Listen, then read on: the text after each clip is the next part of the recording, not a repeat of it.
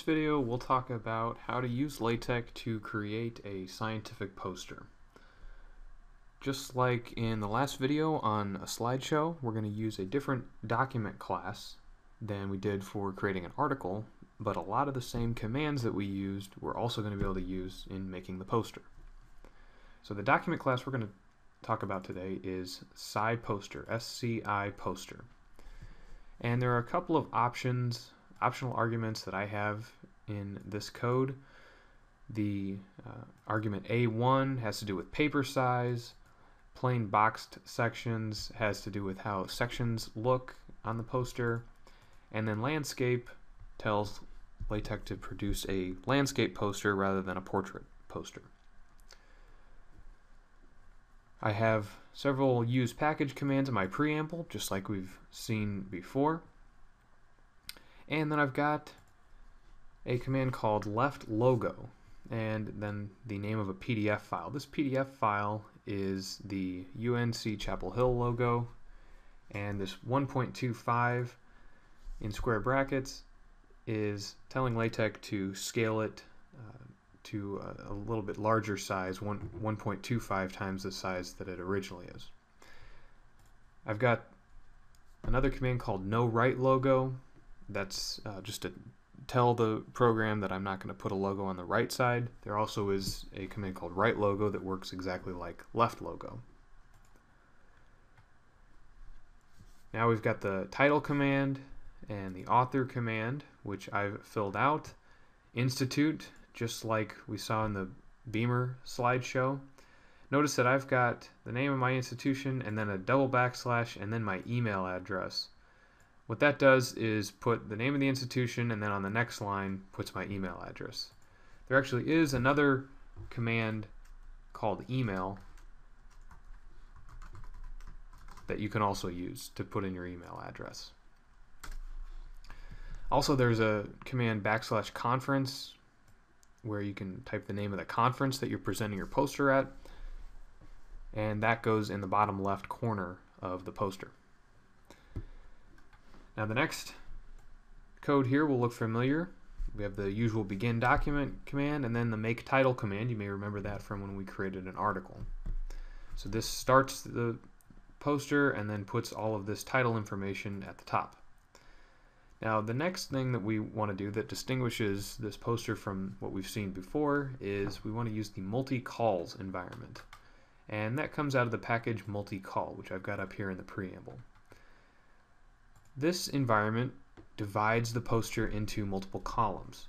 So in this case, I'm saying begin multi-calls and then in curly braces the number 2. That means produce 2 columns. If we change that to 3, that would produce 3 columns. And then this next command under there, set length column sep rule 0 point, dictates how much space should be left between columns. I'm setting that to 0 point, meaning there's going to be no white space between columns, but you can obviously adjust that to how you want. You can also add abstracts to posters with the usual begin and end abstract environment. You can do sections, as we see here, and you can even do references, just like we see here. So I'm going to go ahead and compile this so we can see what it looks like. Here's the start of our poster. We've got a title here, name and affiliation information here. This is the logo. And one thing to keep in mind, if you're going to be using a logo, say for a PDF file logo, the PDF file needs to be in the same folder as your text file, just as we've seen before with including figures. Here are the sections. We've got the abstract as the first section, and the poster goes down the first column and then down the second column. Now in this particular case I specified the A1 option for my paper size, and you can see that this produced paper that is 33.06 by 23.39 inches. You can change that pretty easily. For example, I could say A0 And now my dimensions are larger, 46.78 by 33.06. To see some of the various options for paper size, I recommend you go to the SciPoster manual, which is available at this website. Here we can see the actual dimensions of the various paper sizes. There are several options available. A0 is one of them, A1, those are the two that we've seen, and here are their dimensions in centimeters. It also tells you what the normal font size is because that changes based on the paper size. This document also tells you how to set a custom paper size. Pages 6 and 7 of this document walks you through the steps for setting custom paper size. Now, as far as adding content is concerned, it's exactly the same steps as we've seen in creating an article and creating a slideshow. So for example, under the heading section 1 here, I've got an itemized environment, and I'm listing those 3 citations that we saw in the Beamer slideshow. And so the main thing to notice here is just simply that the itemized environment works exactly the same as we've seen it before. I could even go over to our example article and copy and paste some text from there. So here's an equation that we use, and notice that that equation gets added just as we've seen before. Also, another thing I want to point out is that I included an option to the NatBib package called numbers, and this tells NatBib to, instead of putting the author year as the citation, to put a number to each citation. And so what we can see is in this bolded list, each of the different ones gets a number assigned to it. Over here in the references, you can see that the numbers match up here.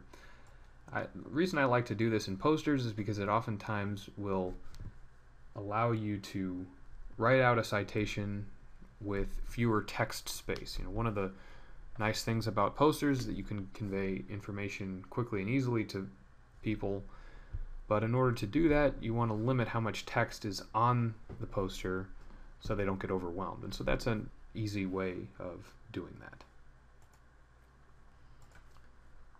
And finally, one last thing to show you is that figures work exactly the same as we've seen before. So this is some code from our example article where we created this figure. And if I include that code and compile it, you can see that the figure gets produced here. Now notice that's pretty small. So I'm going to go ahead and change the scale parameter. Remember, I mentioned this in the Beamer video as well. Sometimes you need to adjust the scale argument a bit when you're going from an article class to a slideshow or a poster. That's a little bit bigger, but actually I could make that even bigger still. Let's say I went all the way to scale equals 1.